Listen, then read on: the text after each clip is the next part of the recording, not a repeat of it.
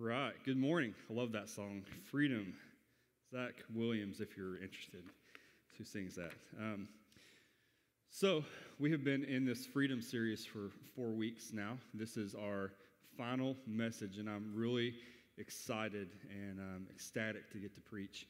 I won't lie. Sometimes you do something and you just want it to be done. You want to get it over with. But when I preach, it's not how I feel, because I'm excited for this church. I'm excited for the Word of God, and I just want God to do great things at Cross Community. So if you've been with us, our Freedom Series, we've walked through 3 different things so far. Week 1 at Easter, it was freedom from death. So we walked through the resurrection, of course. We walked through the life that we can have in Christ and how He has freed us from the death that we had been living in previous to faith and life in Christ. We had freedom from sin. We had freedom from shame. And we've heard these really incredible testimonies of how God has changed people's lives. And it just makes me really proud to be at Cross Community, where God is obviously at work. And lastly today, we're ending with freedom to live. And I can't help but think about living and freedom without thinking of this experience I had when I was a little bit of a younger father. Now, I'm not, my kids are only 5 or 4 and 1. So it's not like I've had a lot of years of being a father under my belt. But I've had some unique experiences and things that I just wasn't quite prepared for. And I found out actually they weren't so unique after talking to other parents. But how many of you have had kids that they watch the same thing over and over and over and over and over? So for us, we watch a lot of kids' TV now, shows, and some are good, some are bad. But for my son, when he was about 2, somewhere in that age range, he loved the movie Moana. And we'd watch Moana. We'd watch it again and again and again and again. I actually grew to love it. I love the movie Moana. And so if you know much about Moana, Moana was a Polynesian Pacific Islander girl, and she grew up on this island. Her father was chief. And so her father had been preparing her basically from a young age all the way up until she's older to become chief, to become leader of her people. Yet this whole time, if you've seen the movie, Moana has this fascination and this curiosity with the ocean, right? She always wants to play, to swim, to be in the ocean. Her dad's saying, "No, Moana, the ocean's not for you. No, you're the chief. You have responsibilities. You need to learn how to lead our people. You need to learn our ways and the things that we do and fall in to the traditions and the ways that we do things on this island." Moana gets older. That curiosity can't leave her. She gets caught in a boat one time, and her dad's like, "Moana, how many times have I told you? No boats. No boats. You're getting prepared to lead our people. You need to be a good leader, a good chief one day." Moana's crushed, of course. She can't help but look out at the ocean, be curious, and wonder what lies over the horizon. What is out there that we're not experiencing right now? If you've watched the movie, you find out that Moana's people were actually descended from sea exploring people, from people that were masters of the ocean, that went from island to island. Yet, if you watch the movie, what I find incredibly fascinating is that the people, the chief and the chief before him and the chief before him and the people, had lost out on the life they were supposed to be living and the heritage that they had because they had subjected themselves to rules and regulations that in result ended in loss of life. And if you watch the movie, you all obviously know that the fish had dried up, that it was getting harder and harder to live the way they were living because they had subjected themselves to rules and regulations. They had lost the freedom that they were supposed to have. They were not living the life that we were supposed to have. And I wonder, kind of the idea here is that they had subjected themselves to rules, to regulations, to things that they thought were good, but in the end, were actually stealing the life that they were supposed to be living. I can't help but think, how does that affect us as parents, as husbands, as wives? I think about it with kids.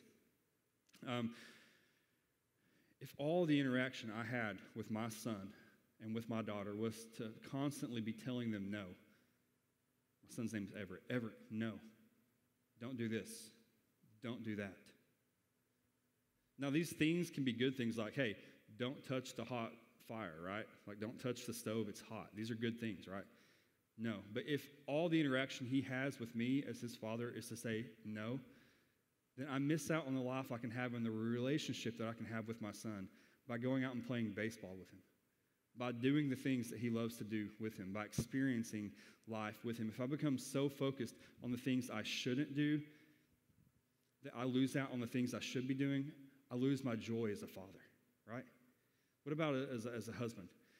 If I become so focused on the things I shouldn't do as a husband, then I lose out on the joy of being a good husband to my wife. So let me give you kind of an example that I think is kind of funny. But I'm kind of like a twitcher. My leg is always moving, and my wife hates it. So imagine I'm sitting on the couch, my feet are crossed, and I'm always like moving my foot just like this, like all the time I want to do it. But it's like shaking the whole couch. And my wife's like, oh my gosh, quit doing that. Like, you know, I've learned, I think I've kind of quit it, and I may be living like a fantasy and think I'm good, and my wife's like, no, I just kind of got used to it. I don't know, but if all I ever experienced in my life when I relayed to my wife was, I know she doesn't like some of these things, so you know what? To win as a husband, I'm just not going to do those anymore. Decent things, right? But if I miss out, if I live my life by things I shouldn't do, if I choose to focus on the negative and only my goal is to not do the things that she doesn't like, then I miss out on being a good husband. I miss out on loving my wife. I miss out on the relationship that we can have and the life that we can have together, right? When we become focused on the wrong things, we can lose out on the life that we have, and I fear that is all too relevant for Christians today. See, when we focus on things that we shouldn't be focused on, when we focus on sin, when we become wrapped up in shame, whenever we focus back on laws and rules and regulations, we steal the life that we're supposed to have as Christians. And so this morning we're going to be in Galatians chapter 5, and we cannot help but talk about life. We cannot help but talk about the way that we're supposed to live as believers without walking through some of the ideas that Paul lays out in the book of Galatians. It's the book, the Christian manifesto on freedom and what life in Christ should look like. So if you would, open up to Galatians chapter 5.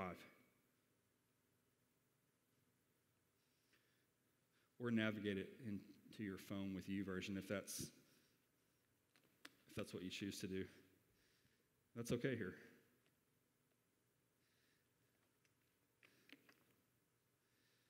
What better man to talk about freedom than Paul himself? So Paul says in Galatians chapter 5, he says that it is for freedom that Christ has set us free.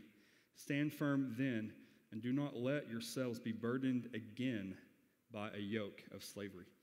So just kind of have to understand a few of the things that are going on, because Paul doesn't just say this out of nowhere. This is something he's been building to for the past 4 chapters. But just to kind of understand, Paul knew by name many of the churches that were in Galatia. So this isn't like a single church. This is a group of churches that Paul had been speaking to and had poured his life into and had shared the gospel with, had started himself, had been a part of. And so Paul obviously had a lot of love for the Galatian church. And so just to kind of understand, Paul was called. He was a Jewish man himself, but his calling from God was to spread the gospel to the Gentile people. That was his purpose, his calling. And so that's exactly what Paul had done. And Paul had been sharing a simple gospel. His simple gospel that he'd been preaching to the Gentile people was that Christ has been crucified, that he was resurrected, that he's overcome death. And now, in order to live out life in Christ, in order to have new life, we simply must place our faith in him. And we have new life in Christ. That's the simple gospel he had been telling people. As Paul went and he preached all throughout Asia, all throughout all these places that he had been to, he radically changed lives. And the Holy Spirit was obviously at work through him and in these churches. Yet, these people that had started off well, that had placed their faith in Christ, that were growing, that were doing well, eventually began to be led astray. It's interesting how things can be going so well, and then just a little idea can completely begin to unravel the faith that we have. So here's what's going on. At the same time, like sometimes we look at the early church with like rose-tinted glasses. We think it was perfect. We think it was great. And we think if only we could get back there. But listen, it was messy. It was broken because it was the same as churches today that was led by broken people. So this little idea began to take root in the Galatian church. And it came directly from Jewish Christians themselves, including some of the leaders. It was this idea that in order for us to become a believer, in order for us to become a Christian, then first we need to become a Jew. And all they had simply asked people to do was to become circumcised. Get circumcised just like the rest of the Jews, and then you can accept Christ. In other words, they were subjecting themselves back to the law. They were saying, listen, the law is still important, and we need to follow the law. And what you need to do, if you're going to be a believer today, is you need to be circumcised. And so that's what these people were doing. They were going to these churches in Galatia and spreading these ideas. In fact, this is the occasion for the book of Galatians. Paul's preaching specifically against this. So again, let's read verse 1 just with understanding a little bit of the context that Paul had been working through. He says in Galatians chapter 5, verse 1, that it is for freedom that Christ has set us free. Stand firm then, and do not let yourselves be burdened again by a yoke of slavery. What is the yoke of slavery that Paul is talking about? In verse 2, he says, mark my words. I, Paul, tell you that if you let yourselves be circumcised, Christ will be no value to you at all. What a terrifying thought. Like he was telling these people that had faith, that knew Jesus. Be careful. There are things that you can do that can cause Christ to have no value to you at all. What a terrifying thought as a believer. Did you know, like this is what I thought as I was reading this, there are things that we can do as believers that can cause Christ to have no value to us at all. There are ideas that we can grasp. There are things that we can live out that reduce the power of Christ in us and that cause him to have no value in us at all. How terrifying. So here's what Paul continues to say. He says in verse 3, again, I declare to every man who lets himself be circumcised that he is obligated to obey the whole law. If you're going to be circumcised, you might as well obey the whole thing. He said, you who are trying to be justified by the law have been alienated from Christ, and you have fallen away from grace. Again, this idea of justification, it goes all the way back to ideas that we've already talked about. Paul says over and over that justification, it's a part of the salvation process that works in our life. Justification comes from Christ and the blood that he shed. It comes from his work on the cross only. Yet these Jewish people were basically reducing and changing the very idea of the gospel by saying, listen, no, we're justified by some of the things we do. You cannot be a believer if you will not submit to this. And Paul's saying, no, you're missing the point. We no longer submit to laws. We no longer submit to regulations. We submit to Christ. And justification comes from Christ alone. And so then he continues in verse 5. For through the Spirit we eagerly await by faith the righteousness for which we hope. For in Christ Jesus, neither circumcision nor uncircumcision has any value. The only thing that counts is faith expressing itself through love. So the main idea that Paul wants the Galatian people to understand is that you don't need circumcision. We don't need the law anymore. The only thing that matters is faith expressing itself through love. Faith expressing itself through love. Now, he continues on. I just want to read just like the first part of verse 7. He says, you were running a good race. Who cut in on you to keep you from obeying the truth? Now, they were doing well. They were believers. They had churches. They were successful. They were making it in life as Christians. He said, you were doing well, but this little idea has caused Christ to be alienated from you, has caused him to be of no value to you at all. And so you want to think about bondage. He said again in verse 1, do not subject yourself again to a yoke of slavery. When you're talking about slavery, you want to talk about bondage. What that looked like for the Galatian church was simply coming back to the Old Testament and thinking that they needed to obey that. For believers, I wish that we could say 2,000 years later that was something that we haven't dealt with in 2,000 years, but that's just simply not the case. There's still this idea that we need to follow parts of the Old Testament, that we need to subject ourselves to the law of God.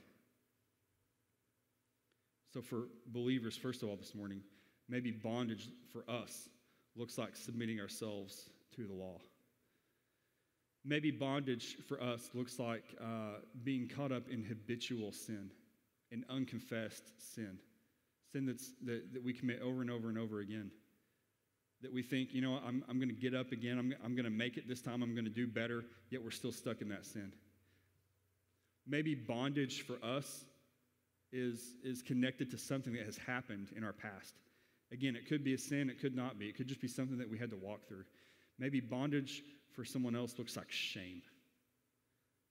Looks like the guilt day by day, thinking that we're not good enough.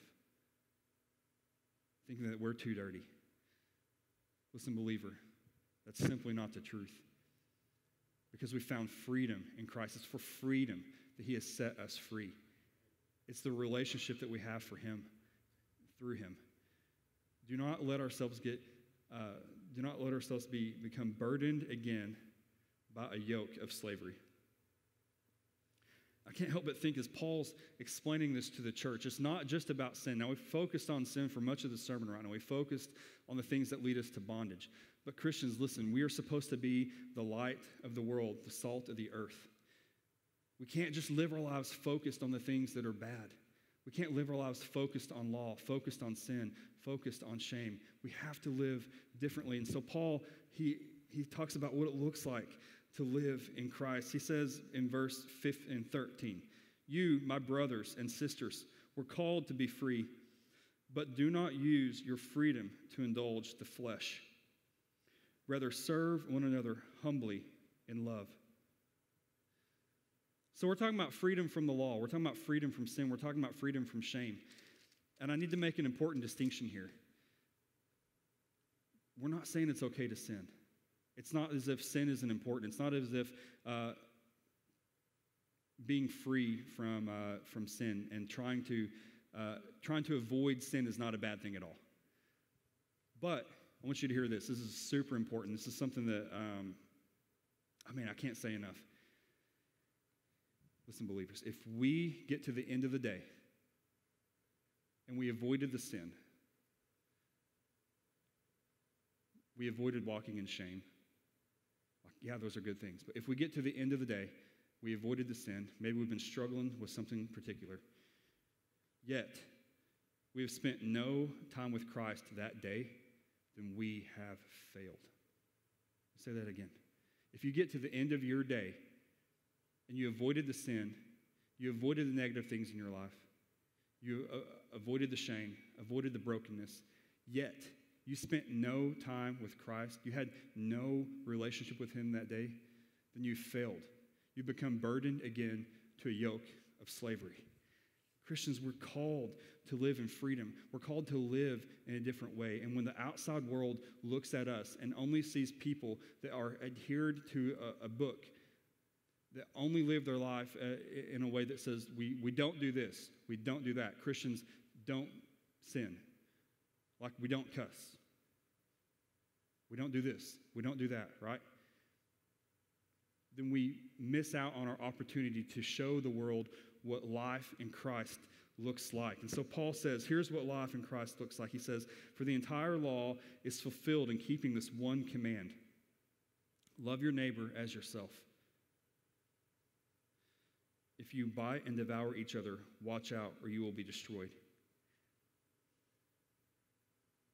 And he says one of my favorite verses in verse 16.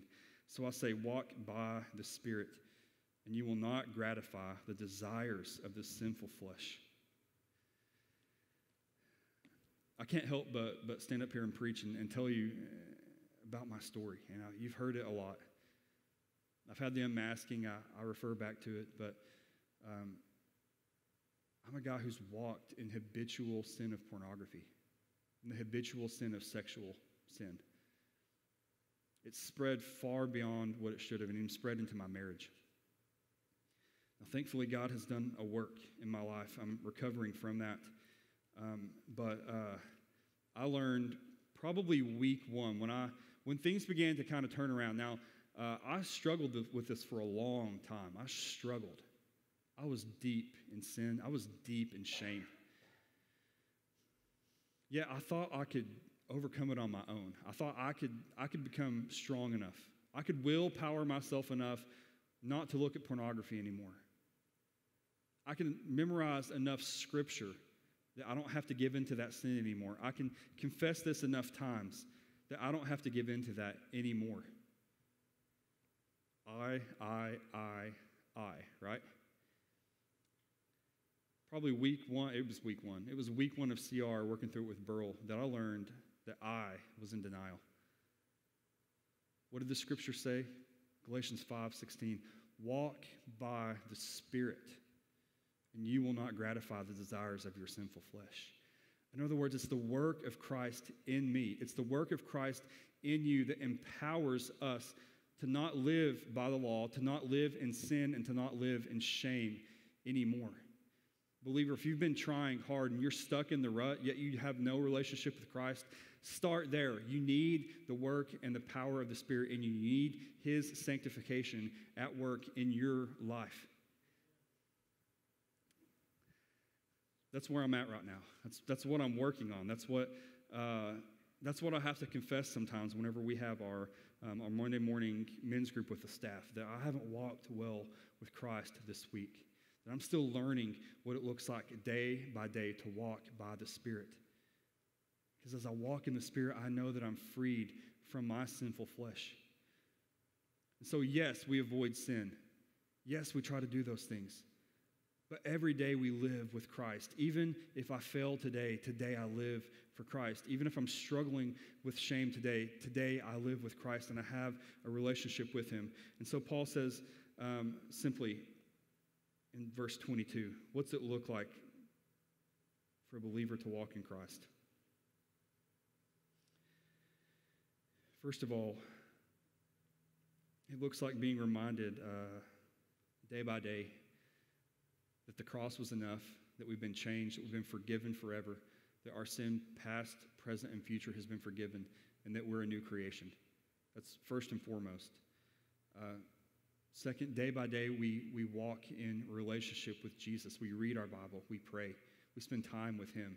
We listen to Him. We submit ourselves to Him day by day. And as we do those things, as the Spirit works in our life, as He begins to transform our hearts and our minds and conform ourselves to Him, here's what begins to happen in our life. We begin to bear fruit. So He says in verse 22, but the fruit of the Spirit is love, joy, peace, forbearance or patience, kindness, goodness, faithfulness, gentleness, and self-control.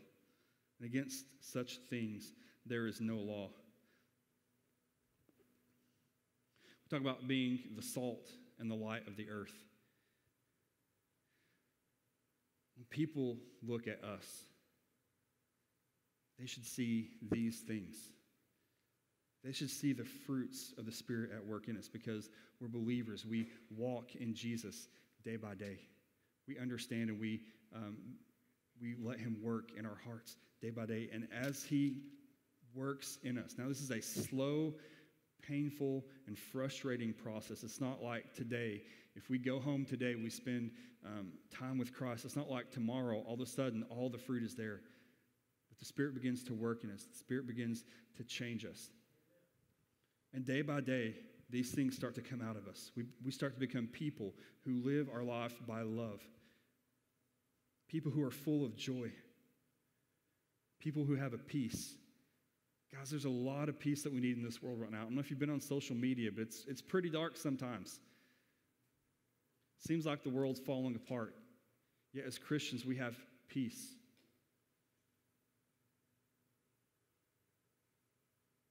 We have forbearance or patience.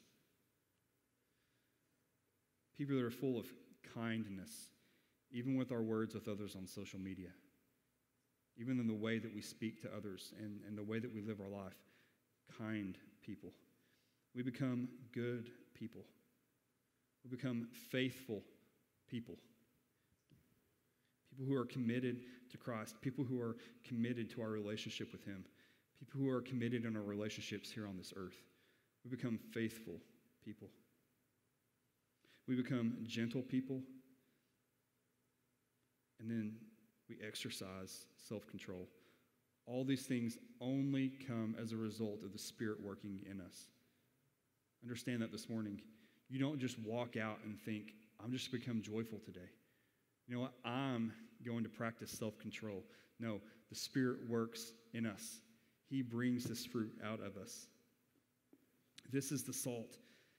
This is the light. When people see this, when people see believers who live lives full of this fruit, that's attractive. They want that. They want to know what's different about us.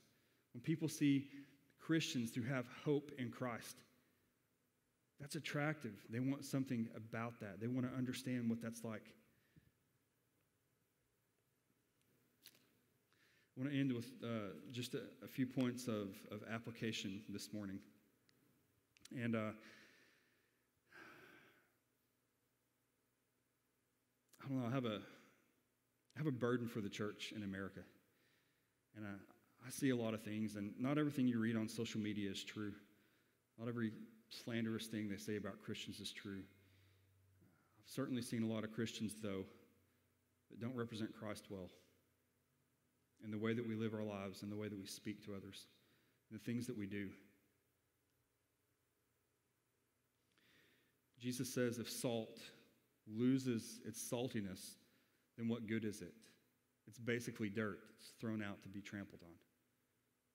We're called to be the salt and the light of this world. You know the way that we do that?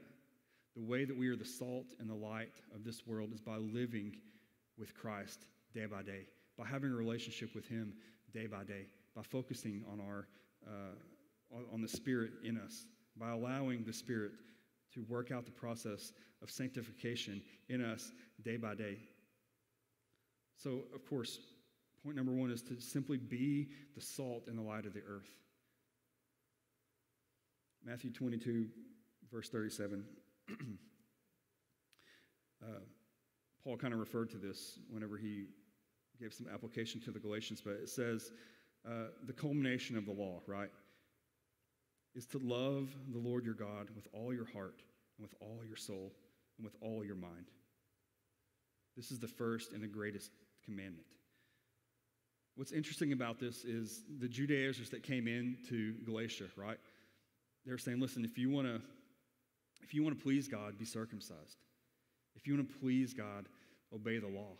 What they didn't realize was that they were actually stealing away the favor they had from God. They were stealing away their relationship that they had with Him because they were focused on this thing whenever they forgot that in the first place, the whole point of the law, the whole point of it ever being written was not so that we become focused on rules and regulations. It was all to point to loving God. Every law either connected us to loving God with everything that we had, or, and they said in the second is like it, to love your neighbor as yourself.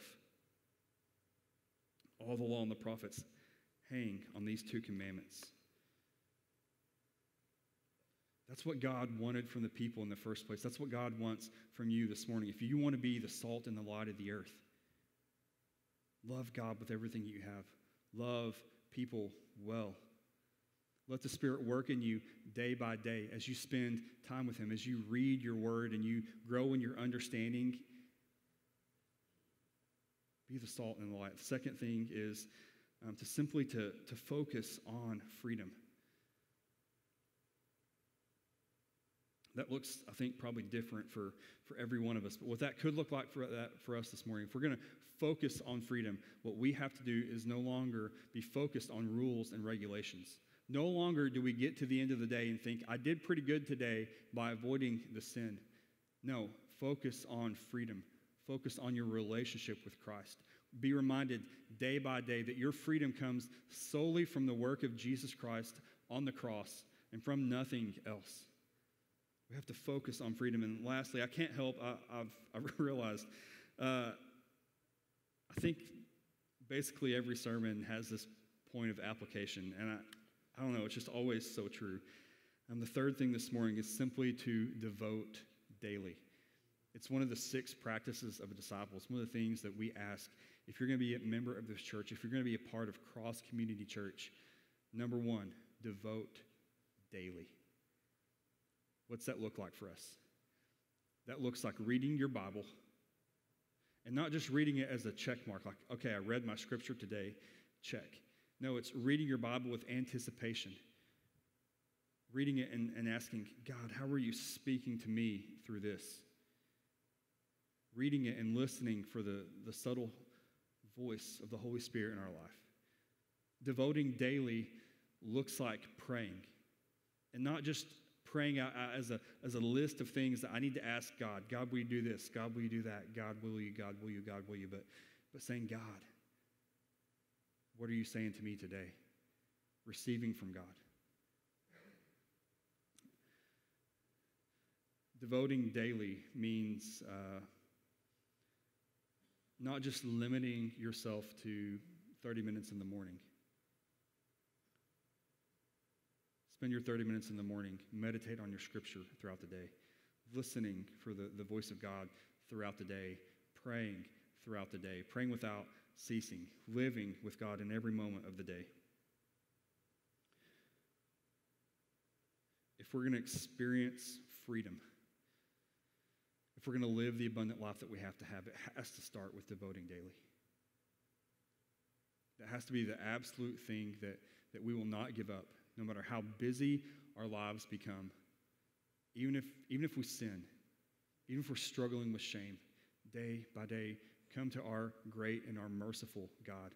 Experience a relationship with Him. I wanted to end this morning just with a story. I think about Christians who've lived out freedom, Christians who've been salt and light in this earth. And I can't help, there's a bunch of people I could think about telling you about, but one of the men who changed my life and who God used in a really powerful way was a guy by the name of Bob Cherry. Now, he was the pastor that I was under in Red Oak, not too far from here, small church, small town. And man, that was a great pastor that I served under. And what I loved about Bob, if you met him today, he is the most kind, gentle, and encouraging guy you've ever met. He always has an encouraging word. A guy who's full of love. A guy who will make you laugh. But one of the things I love about Bob it's not just about his personality, but Bob was a guy who was always looking for ways that God was using him. It was always open to be used by God. And so we would be out eating somewhere. Bob was the guy that was going to befriend someone, waiting in the gift shop at Cracker Barrel and share the gospel with them. And he was liable to lead them to Christ right then and there. He was a guy who was a salt in the light of the earth. He was a guy that when you looked at the way that he lived his life, you could tell something was different. He wasn't a perfect man, and none of us are. And we're not called to perfection. We're not expected to be perfect, but we are expected to walk in the relationship day by day and to be able to live out our life because we have the Holy Spirit at work in us. To be able to live morally because we have the Spirit at work in us. Would you guys pray with me? Dear Heavenly Father, God, I thank you for today. Father, I thank you for Cross Community Church. And Father, I pray that we are a people who live as a salt in the light of this earth. God, I pray that people see that. Father, I pray that we place our relationship with you first and foremost in our life, that we remember day by day to love you with everything that we have, that we remember day by day to love others well. God, may our people in Cross Community be marked by love. God, you've called this church You've set this church here in LaFleur County, Oklahoma. God, let us be the light. Let us not be a hindrance. Let us not show people the ugly things of faith. Let us not project outward to other people